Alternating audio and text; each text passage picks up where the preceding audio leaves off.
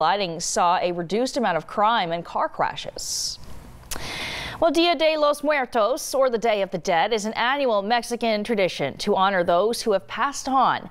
It is celebrated on November 1st, Dia de los Santos, for the children, and November 2nd, Dia de los Muertos, for everyone else. 23 ABC's Rosario Simone joining us from the historic Union Cemetery with more on this day of remembrance. Rosario.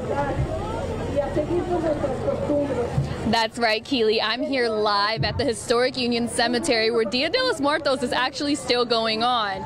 Some decide to create all these beautiful altars while others decide to dress up and wear decorative hair pieces, kind of like the one you see on my head.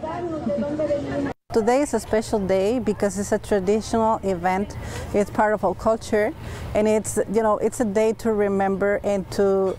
Well, in Mexico they say, the spirits comes back. President of Butterfly with a Purpose, Clarita Portillo, creates altars every year with her colleagues.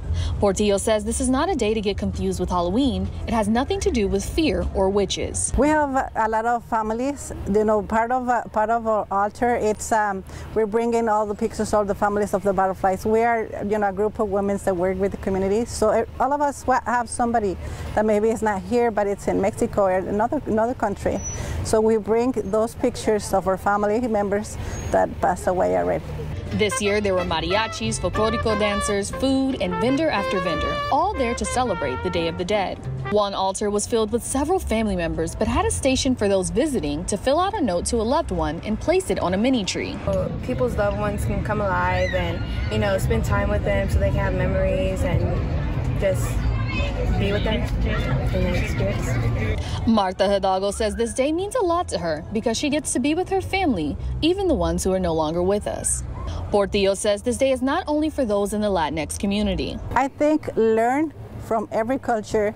It's very rich for us. It makes us feel, better because more united. So I invite them to come and learn about it. Samantha. Okay.